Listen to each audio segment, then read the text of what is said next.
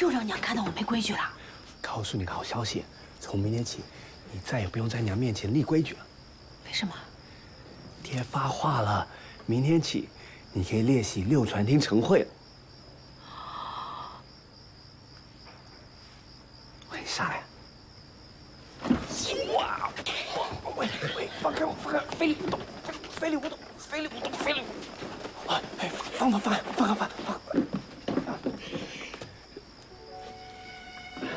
喂，不许告状，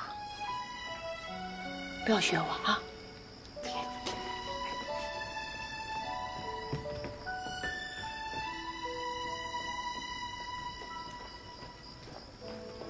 你要带我去哪儿啊？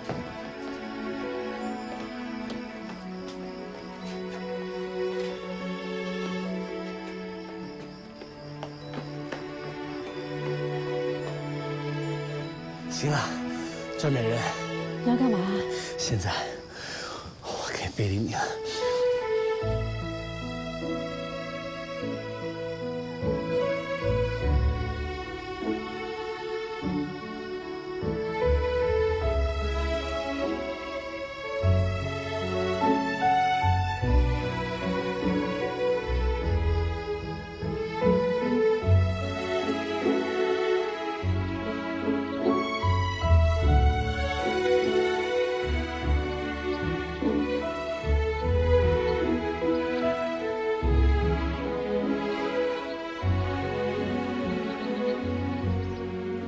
哎呦，这人都去哪儿了？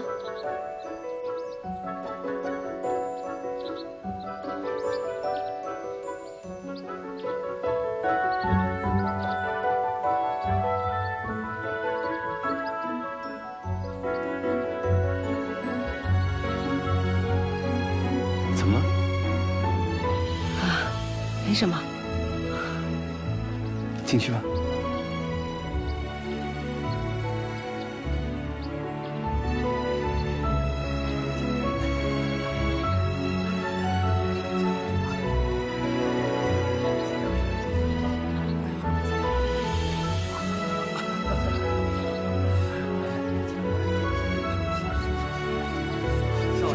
少奶奶。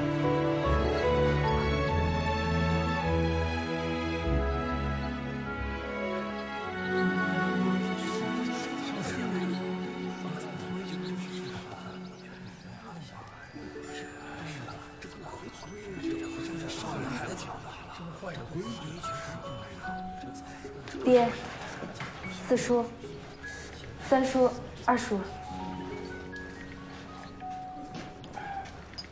哎，大哥，怎么回事？我让他来旁听的。六传厅不能进女人呐。这吴家爷爷当初建六传厅的时候，也没说过女人不能进啊。他来那干什么？端茶倒水也轮不着他呀。吴家想要做大，人手乃是第一，所以我想让他多听听，多看看，将来也许能够独当一面。哎呦，大哥，这再缺人手也不能用女人呐，大哥。周英有3分的机智，5分的天分，还有7分的眼光，超过许多寻常的男人，没有理由不用啊。你们俩说话呀！好了啊，此乃小事啊，不值一提。说正事儿吧。玉龙泉，白掌柜。老爷，10鸟在林，不如1鸟在手。这玉龙泉的事儿，我觉得应该再商量商量。潼关杂品行赵掌柜。老爷，不怕不卖全，就怕货不全。潼关杂品行必须得货品多样。皮货行王掌柜。老爷，先卖出手，后卖入手。我看皮货堂今年要早进货，多进货，再多出货才是啊。古庄严掌柜。老爷，薄利多销，有利就行。我以为该多多招揽客人。既然说变则通，通则存，存则发，玉龙泉这一计呀，我以为多多商量为好。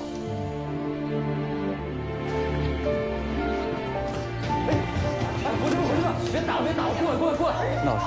听说了吗？听说了吗？今天六川厅晨会有个新人参加，你们猜猜谁？谁？不对，再猜！哎，你快点，别卖关子了，快点！谁呀？周莹啊！周莹，想不到吧？我就说她一定行。周莹参加六传厅的晨会了，家族小孙们都在传这事儿呢，你们不知道啊？我可是听说那六川厅普通的掌柜都没资格进，只有独当一面、威震八方的才能进呢。可咱周莹就进去了，这可是咱学斗坊的骄傲。是，那看我走。哎，都出来了啊！来！周莹，来，瞎叫什么呀？少奶奶，你们怎么来了？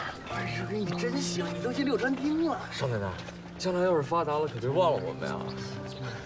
都已经是少奶奶了，还不发达？最近先生都教你们什么了？哎，你先跟我们说说这六川厅晨会到底什么样？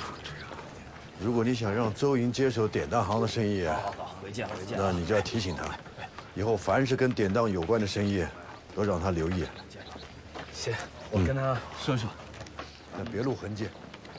好，这事儿你们俩怎么看呢？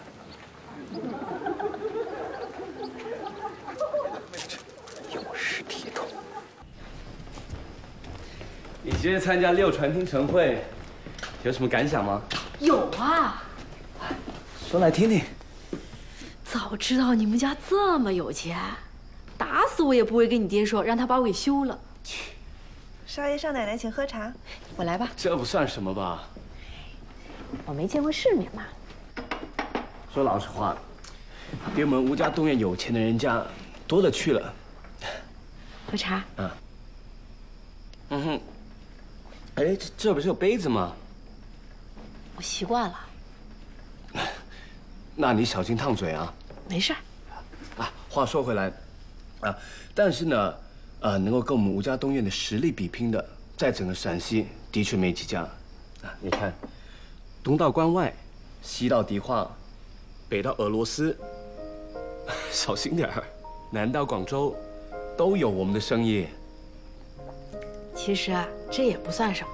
这还不算什么？我见过一张地图，跟我说，这是泾阳，这是西安，迪化在这儿，那么在这儿有一个欧罗巴，在这儿有一个太平洋，太平洋这边是美利坚，这边还有个大西洋，这边有一个阿非利加。